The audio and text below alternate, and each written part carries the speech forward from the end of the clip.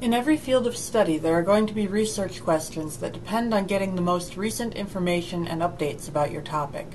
Without the latest facts and figures, any report or essay that you write on that kind of topic will be obviously incomplete and incorrect. That's why it's important that you be aware of the age of the information sources that you use.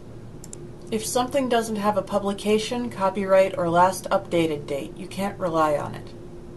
Even in history, being aware of the latest news on your topic is important.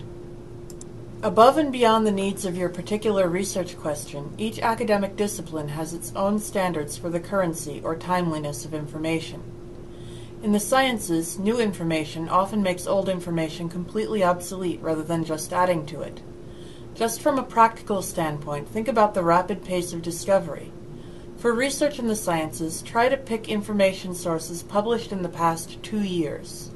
Some of them can be 3 or even 5 years old if the information in them hasn't been superseded by new findings yet, but 2 years is a safe bet.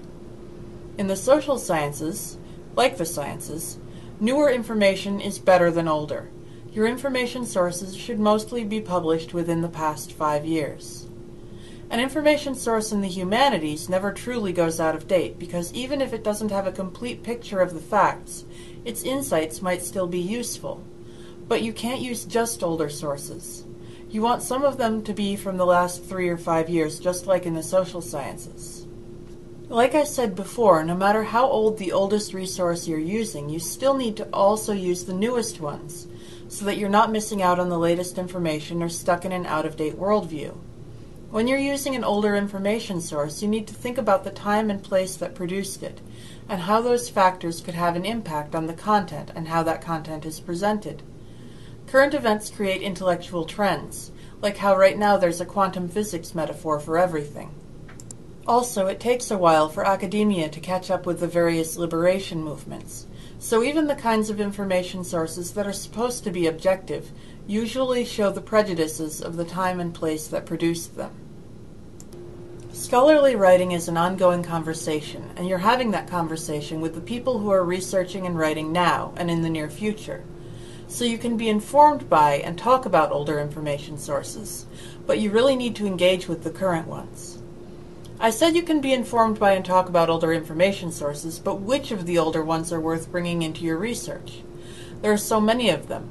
It's important to focus on the older books and articles that really had an impact on all the subsequent research, and those are called seminal works. They're the articles and books that get taught in courses and that everyone cites as authorities.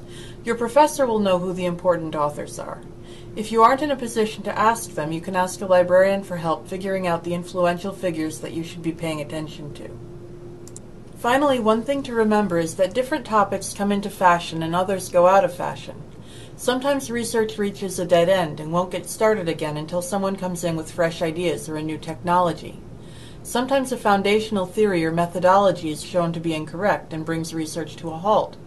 Sometimes it's just that there aren't any grants for research in that area. A lot of it really does come down to money.